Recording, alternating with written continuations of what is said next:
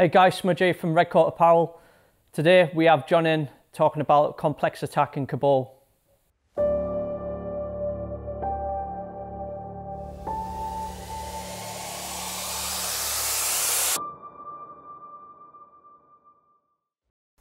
My name is John Smith, former British military, member of the 2nd Battalion Royal Green Jackets and 4 Rifles, and my later career was as a security contractor in Afghanistan, predominantly working in Helmand Province and Kabul. So I deployed to Afghanistan in 2010. I worked in Helmand Province up to 2013, and then from 2013 to 2019 I was working in Kabul. So the situation in Kabul, while the time I was working there, it varied from 2013. Up until then, I never thought Kabul was a dangerous place.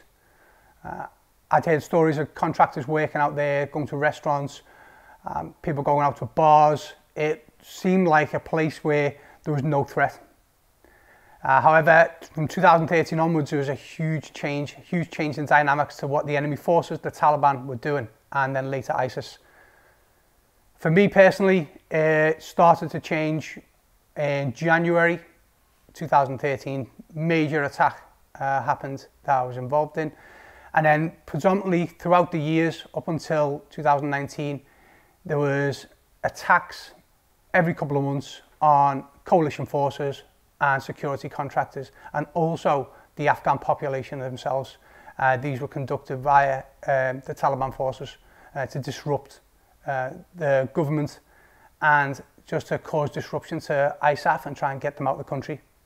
Prior to the attack on our camp, which was in 2019, we had a vehicle call sign leave the base and it was hit with a VBIED.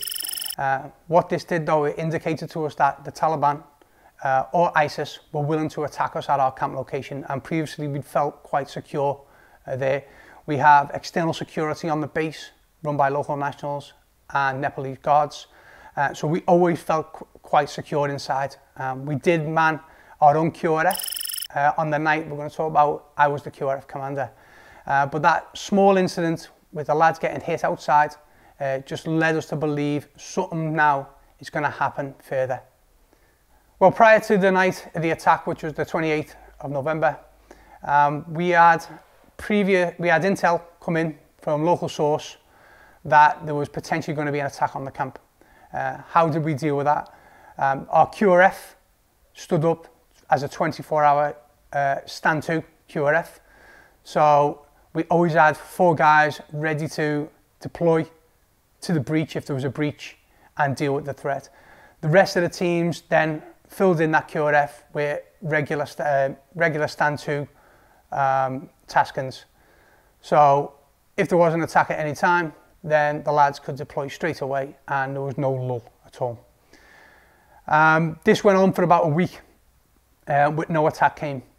So all the QRFs were stood down to the normal 5 minutes notice to move, and all the regular teams just went on about normal taskings. Now the camp we live in is 100 plus guys. That's not all contractors. That is, we got local Afghans providing security, Nepalese forces providing security, our own security teams, and then guests who are living on side the camp, along with the management side who live there and run the contracts for us.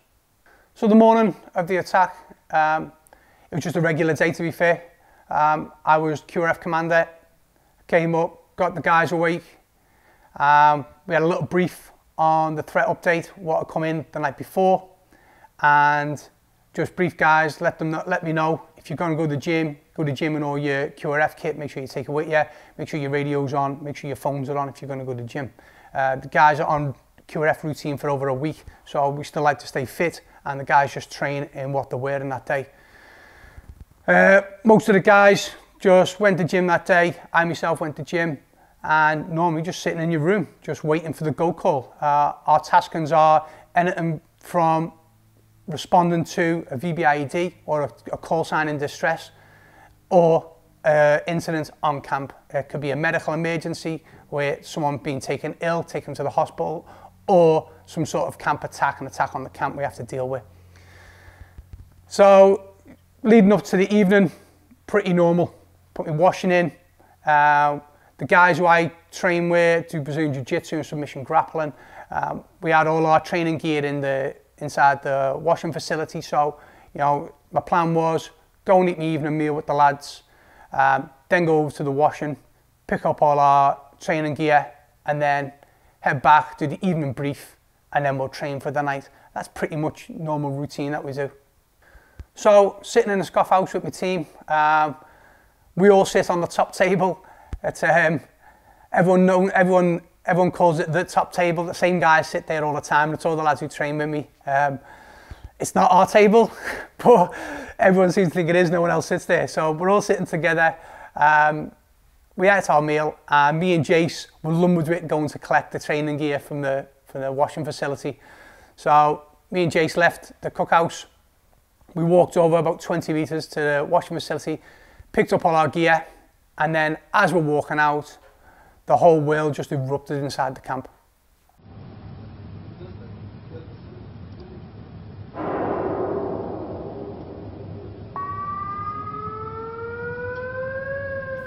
So as I'm walking out of the washing facility with all the training gear, pitch black at this time, there was a fog in the air, and that was pretty weird. We hadn't had any fog of an evening at all, so visibility was really poor. Myself and Jace walked out, and we just mentioned it, how black it was. And just as we're talking, there was this huge flash that just went off. I felt a blast, concussion hit me, seen a flash in my eye, and I was blown back inside the building. I remember being on the floor, and all the roof was on top of me. And I was sort of scrambling to get up. I knew there was an attack. My initial thoughts were, this is an IDF attack and a rocket had just landed. I'd been in rocket attacks before in the military, so I just assumed it was that because the flash was so close to me. I then thought about Jace. Is Jace okay? I literally got up with the aid of some Afghans who work in the washing facility. I checked myself over to make sure I wasn't a casualty, and I was fine. My pistol was on my side, but I'd lost my radio. I didn't want to wait around looking for the radio. I was a QRF commander, but I knew I could get one off my team. So I left the radio behind and went out looking for Jace. Jace was nowhere to be found. I thought he may be a casualty and maybe in the side of a building somewhere, so I checked around the side of the buildings, but I couldn't see him. Due to all the smoke now from the blast, I had to use my phone torch to look for him. I did not want to leave him behind in case he was a Kaz, but I searched the immediate area and realised he wasn't there, and my thought process was he's moved back prior to the plan, gone back to his room to get his kit and equipment. Well, after realising Jace wasn't there, he wasn't a casualty, and realising that he's probably gone back to his room to get his gear, I knew, right, my job now is, as the QRF commander, I'm going to be dealing with the after action of what I thought was a rocket attack. So looking for casualties and a clearance of ordnance. That was my initial thought. I couldn't hear any firing. There was no gunfire going off and there was no secondaries going off. I did look around and the place was a mess. The buildings we live in are all prefab, so they were all twisted up, bits of metal and plastic all twisted up everywhere. And I just thought, wow, that was a big rocket that landed. So I then moved back to my room. I picked up my body armour, got my battle belt on. I didn't have a radio, but put my helmet on, grabbed my grab bag, made ready on my weapons, and moved out of my room into our sort of main corridor where all the lads live, to meet up with all the lads. Our sort of SOP would be to meet up there as an RV point and then issue out tasks to certain people. So after grabbing all my gear and moving to our first RV point where I meet all the team, I came outside and it was still pitch black. The alarm was going off. However, normally the backup generator would have kicked in. The problem we had was the backup generator didn't work and the blast had destroyed the main generator. So it was pitch black. Obviously, when we do any sort of training for this, we do it in the daytime, we do it at night, but we use the backup generators to light up the camp so we can see. But I found it very strange there was no lights on. So when I met up with the guys, still pretty dark. Guys were putting on the red lights just to make sure, you know, we could highlight who we were. We were still in sort of a safe location in regards to the blast. We're at the back end of camp. I did a quick head check of my QRF team. It's meant to be 4 of us, but only counted, including me, 3 in total. So we were missing 1 guy. Now, that guy could have been anywhere. I didn't have the time to wait for him. So what I did, I moved my QRF team up to the RV point. It's in the center of camp. It's where we all meet up, and then the teams can carry out security, and search teams can move out, or a breach team can move out towards a breach if there is a breach. So I arrived at the RV point. I went into the center. One of the other commanders came in with me, Nick. He was my team leader, and he was then IC of inner security. Also, one of the security managers came in, but it was quite funny because he come in, he was in his shorts and his t-shirt, his flip-flops. He had no gear on, and he's a bit of a legend actually, because I told him, look, one of my guys is missing, and he immediately grabbed the LMG off one of my lads, because he carried his LMG and he carried his rifle. And he's like, right, I'll be your 4th man. It was great because I was like, look mate, I really appreciate you so much. Thank you, but we're all right. You're not dressed and you've got a bigger role to play here. We need you to be commanding everybody. But I just thought it was excellent that he was willing to, you know, suit up even without any armour on, no helmet on, grab a weapon and jump in with the lads and get dirty. It was great to see. But we sort of stood him down and we had a little chat, and again my immediate thoughts were it was an IDF. When I looked around, pitch black, the smoke was so heavy now, and it was mixed in with all that mist and sort of fog. Visibility was probably about 10 meters here. It was awful, and we don't carry night vision, so again we're going to have to do this at night. We're out of backup power supply because it hadn't come on, and without any sort of NOG capability. So the task now is just harder itself, just by the natural elements of the dark, the mist, the fog. Now with this added smoke in the air, it was just hanging in the air. It was extremely heavy. At this stage then, we're discussing what we were going to do, and then what turned the whole thing for us was the gunfire. AK-47 gunfire going off at a rapid rate. I looked at the other commander, Nick, and said, right, this is a camp attack, this is a breach, it's an IED. And the whole thing changed now. The dynamics of our job had changed, because in my head, I thought it was going to be a clearance operation. Now it wasn't, it was now a breach operation. We were now going to be pushing forward as a small team to engage Taliban fighters.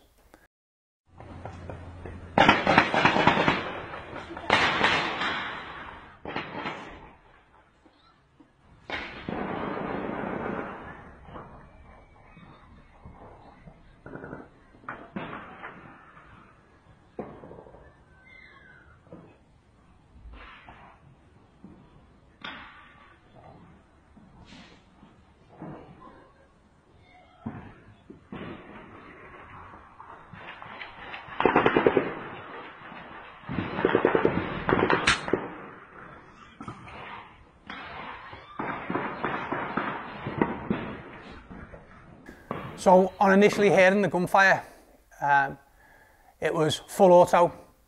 Obviously it's extremely loud because the environment I live in, it's all close knit and close quarters. So that all them sounds just echo around each little building. We started to hear grenades going off. So we knew, and the MO of the Taliban being a suicide squad. Again, we didn't know numbers at this time, but I could hear multiple weapons going off, so it was more than 2. Initially we thought it was going to be more than 2. So I looked around again, grabbed my team, and I just said to them, are you ready to go? And the 2 lads both looked at me, nodded, and went, let's do it. That just gave me the buzz. I was just like, this is great. I've got 2 guys who are willing to, you know, push forward into the breach and fight these guys. Our role now was to protect everybody else in camp. I needed to create time. That's what I needed to create. If I can push forward, it gives people time to get themselves ready. Now, a lot of the lads would have been in a gym kit. A lot of the lads were just eating scoff in the shorts, you know. Nobody was ready, except obviously the QRF who were good to go.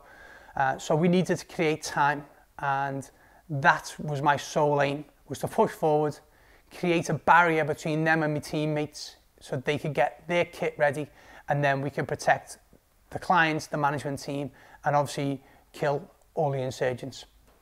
So I left the RV point with my three-man team in total. I went point man. I had my LMG gunner behind me, and then a rifleman who was behind him as a three.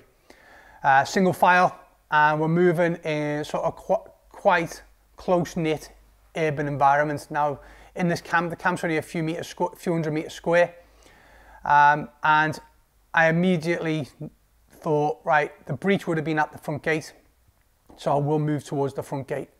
However, there had been a small amount of time between the blast and me hearing the gunfire, so I changed direction and headed to where the gunfire was coming from. I'm moving, you know, extremely slow now. I've got the weapon up in the aim.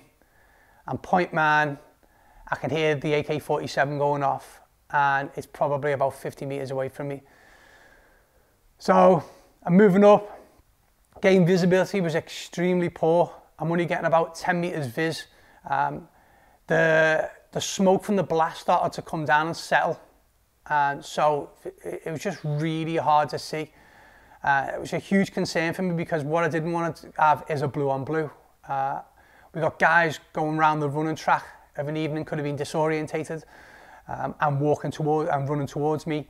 We have clients could have been in their accommodation running towards me, and then also we have our Nepalese staff, our security there, who could have been running. So the dynamic of me pushing forward towards an enemy combatant, there's lots of things going on in my head. I didn't want to get engaged with engage the wrong person. So being switched on and making sure you're shooting the right target was paramount in my thoughts right now. I did have an indicator where the shots were coming from, and so I started to move forward towards there. So from this position now, I'm looking up to make my next move, and my whole world erupted. Muzzle flashed straight in front of me, and I could just feel the rounds coming at me. I took cover behind the wall, and I looked behind me to check the lads were okay, and they were both behind me, good to go. But what we could see on the wall behind us was all the rounds impacting the wall. These are all prefab metal, so you can see the rounds actually going through the metal, and you can see the holes in the metal. I laughed at this point. Thought it was highly amusing. I nodded to the guys to have a look behind them. One of the lads was like, "Oh fuck," he goes, "I ain't getting paid enough for this shit." I said, "It's too late now. You know, we're in the mix. Let's get it on." The fire withered down. I came out, seen the muzzle flash, and engaged the muzzle flash. I couldn't see the enemy fighter at this stage, just his weapon. So fired a magazine, a clean magazine full at that muzzle flash. Once the magazine was expended, took cover, did a magazine change. I stopped the team from moving, and I said, right, we're going to watch and shoot here before we move off, just to see if any of the enemy had made a movement. We were scanning our arcs, and we seen a threat come towards us. At speed, someone was running towards me now, and I aligned my weapon onto the target. I was about to fire, and I give the team check fire. My LMG gunner was on the floor. He checked fire too. What it was one of the Nepalese guards had come running at us. So with seeing that then, it reinforced that we had to check each person, you know, and had to be 100% who we were firing at, regardless of what was going on around us. Again, the last thing we wanted to do was kill anyone we shouldn't. So with that, another 2 people come running at us, and again the thought is suicide bomber, because we know the MO is insurgents will carry suicide vests, and we don't want to get involved in a suicide attack as well. So we aligned onto the targets again, but I gave the check fire, wait.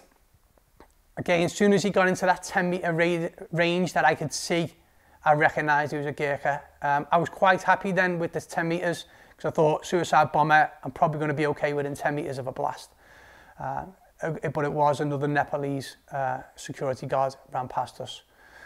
So once I heard the AK-47 to my rear, I just thought, no way, I'm surrounded. How have they got around us?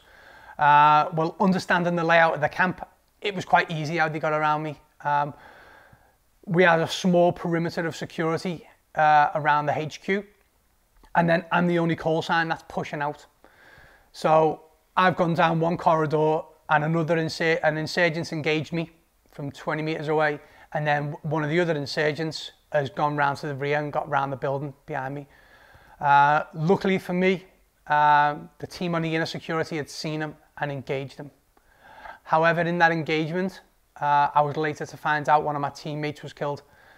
The inner security team had all lined up along a wall, and they were all protecting the HQ and the staff at the HQ. The insurgent that had got around me had engaged the perimeter team, and the perimeter team had returned fire. However, in that return fire, we lost one of our operators. The teams themselves, they all closed in on our casualty and extracted our casualty back to the HQ building. At the time, I didn't know any of this. I was later to find out this later on. But initially then, I thought, right, I'm surrounded. So what I couldn't do, I thought, I cannot now move backwards. I've got to keep pushing forward. Okay, there's no backward movement, because the possibility of getting into a blue on blue with my own inner security, and now with this insurgent who's to my rear, was massive. So I felt like I was just trapped and stuck between a load of gunfire. As I'm about to step off from my new line of departure, I see movement left to right. So what just happened with the Gurkhas moving towards us, I've now got someone else moving towards us, but there was something different about it. It was slow and more deliberate. However, understanding that people might be dazed and confused, it could have just someone just stumbling and being a bit slower. So I tracked the movement of the person in front of me from left to right. As he got within 10 metres of me, I could see it was an insurgent carrying an AK-47. I lifted up my weapon, put him in my sights, and engaged with 2 rounds. As I've engaged them, I got hit. So I'd never been shot before, but I knew I'd been shot.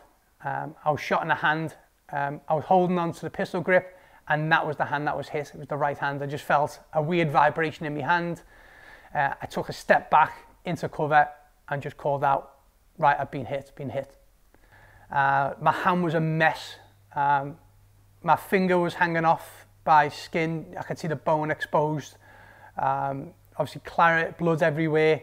And it was literally just like shaking. I had no movement in the hand. It just felt like I was hit with a baseball bat or something in the hand. It wasn't overly painful. I wasn't in any shock. I've been shot. My immediate thought was, fuck, I've got a holiday booked in 3 weeks. I'm meant to be going on holiday. And also I'm meant to be training jiu-jitsu tonight, and that's my best hand for grappling. So I was extremely pissed off that they'd fucked up my grappling night and my holiday. So taking cover then, I thought to myself, right, what was a 3-man breach team QRF is now a 2-man, because now we are a casualty, and I'm a liability moving forward. We train support side shooting all the time. I'm a big advocate of training support side. So I knew I could still find my weapon. What I did, I just changed my weapon into my left hand and used my wrist and my forearm as a support. Obviously, my finger hanging down was a bit of an annoyance at this time. What I needed to do now was inform the teams that we had a casualty in the QRF. I looked to my front again. I asked the guys who were still covering down the sort of lane, have you seen the body? Couldn't see the body of the guy I engaged. He had moved off into another lane, another adjacent corridor between buildings. So tried to get on the radio again, but still no comms. So what I did was pulled out my phone and decided to use the phone. So it's pitch black right now, and for some reason I'm not thinking about the light on my phone, but obviously my teammates were, because I'm ringing on the phone and my light's lighting us all up in this pitch black dark corridor, and they're like, dude, can you turn your fucking phone off? So a little comic moment that sort of relieved the sort of pressure that we were under. Switched my phone off, put my phone away. So I decided now, right, best course of action would be for me to get into a bit of cover, apply self-help first aid, and then we can try and push on with our task, inform the rest of the lads where we are, that we had a casualty, but we can still fight and we can still move on. I looked behind me, the buildings were still all a mess. However, there was a set of stairs that we could go to a second floor corridor. This seemed like a good option to me. At least we could then barricade the corridor from the stairs, and I could seat myself. So what I did, one of the guys then, he exposed himself to gunfire. He moved up the stairs and he cleared the corridor. Came back outside, let me know, right, corridor's clear, we're good to go. I then moved up the corridor and moved into one of the first rooms, and our LMG gunner, he moved then, followed me up, and he secured the door. Once I was inside the room is when I sat down and I got my first experience of shock. I'd never been in shock before. It was a new experience, but I could feel my body reacting to what had happened to it. Head got a little dizzy.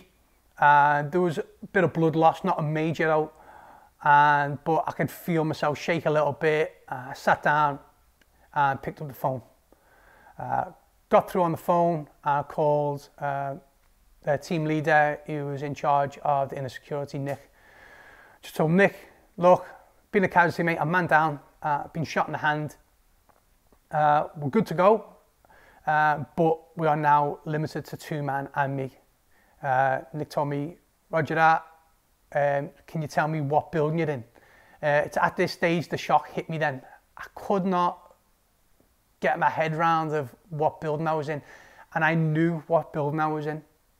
All the buildings are numbered. I just couldn't tell him. For some reason my brain wasn't working properly. Again, just the effects of shock, but I recognised that. I told Nick, look, I think I'm going into shock, I'm going to pass you the phone to one of the other team members. So passed the phone over, and I immediately got the phone given back to me. Nick said he needs to speak to you, not me. So I spoke to Nick, what's up? He said, get him off the phone. Yeah, he sounds like he's in more shock than you are. So it was a good little moment to relieve the pressure, and it brought me back into the game. So I'm now situated up on the second floor of one of our accommodation buildings. I've got Paul providing security on one door and Fraser providing security on the other. I've given myself first aid, so my hand was all wrapped, and I'm now on the phone to the team leader, Nick. Nick's told me that they're in contact, and that he needed me to hold my position. At this time, all I could hear was grenades getting thrown. We had a number of grenades thrown at our location. However, Fraser and Paul didn't have a clear shot on anyone, so there was no return fire from us. To be honest, I was happy with that. What I didn't want was a team trying to breach up the stairs towards us with me being a casualty. I could hear the inner security cordon. I could hear them engaging, so I knew now, again, I knew that they were still engaging with one of the insurgents or one of the insurgents. Again, speaking to Nick, he said, right, what we need you to do is hold your position. Okay, you're the only team that's got movement outside the perimeter, So we want you to hold, and we're going to allow the insurgents to come to us, and we'll clear them that way. And that way then we don't get any blue on blues, and we're not causing ourselves any casualties by moving around. So I stayed in contact with Nick on the phone. Nick gave me a new sit rep. He said, right, new course of action will be for you to hold position, and a two-man team's going to come and help me secure this position. Again, being two men and me being injured, it wasn't a strong position to hold. He told me it was going to be two guys, Dan and Carl. Both of these guys were my best friends. Spent every day hanging out with them, training with them. I was relieved because of the level of professionalism in both these guys. And I knew if anyone was going to come, it was going to be them two. What had happened was that on the inner security team, when they took that casualty, they'd extracted the casualty back to be treated by the medic. Unfortunately, casualty didn't make it, and we lost a strong, extremely professional operator named Luke Griffin. However, the fight was still on, and the guys couldn't sit around. We had me being a casualty, and Dan and Carl took the initiative to leave the security perimeter and push forward to my location. They went as a two-man. They moved through the tight corridors of the buildings and moved towards my location.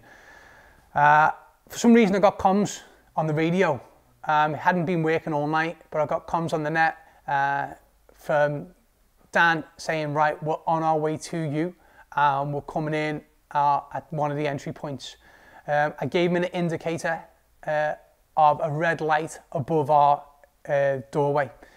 Dan identified that and said, right, that's the position we're going to come in.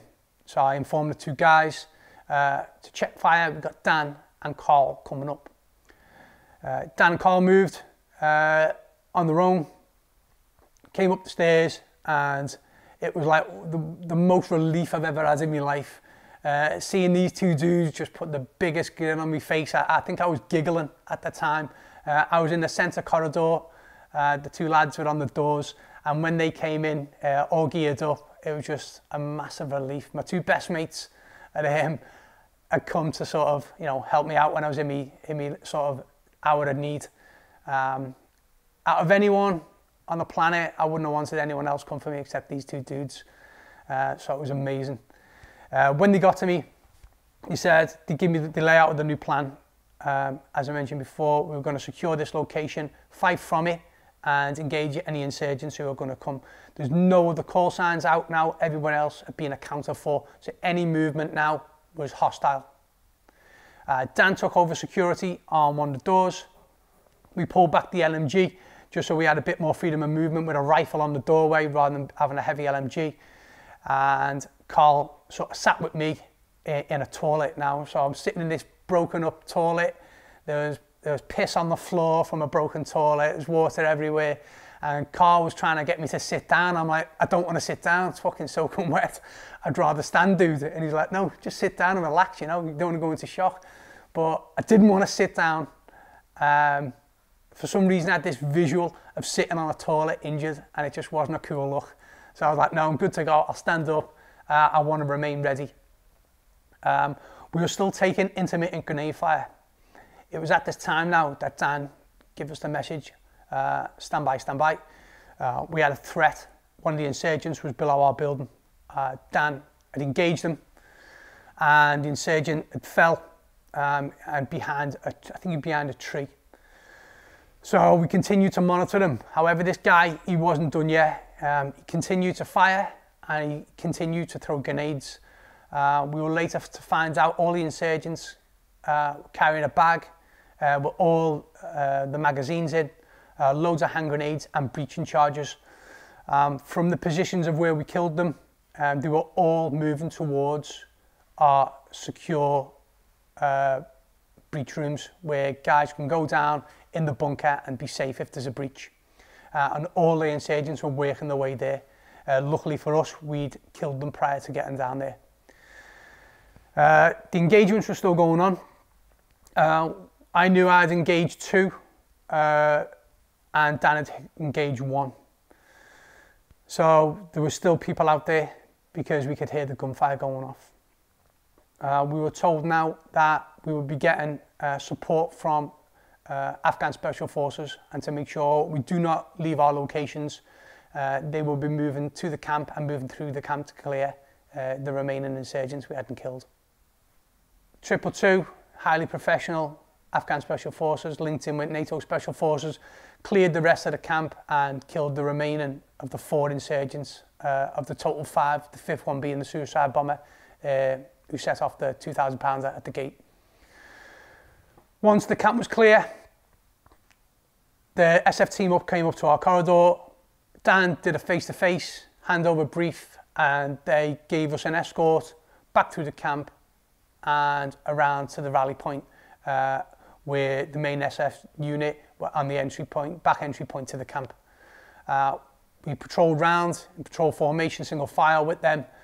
I was then handed over to a medic. However, there's nothing he could do. I'd already given me first aid. It was pretty much now, I was waiting out for transport to get taken to the hospital. I was lucky, met up with some NATO SF lads.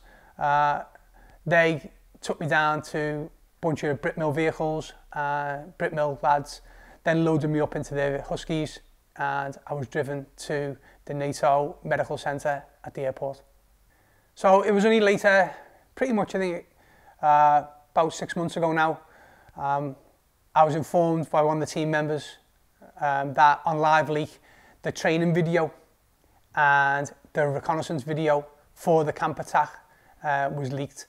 The video itself showed the gun team and suicide bomber training for their operation. What it also showed was a reconnaissance video from inside the camp. Showed phone being walked around the camp and showing the full layout. Obviously now we understand why they could move so quickly, and they could move directly towards our bunker safe locations. The video was about 28 minutes long. It's also a martyr video, you know, showing how these guys martyred themselves engaging hostile forces in Afghanistan.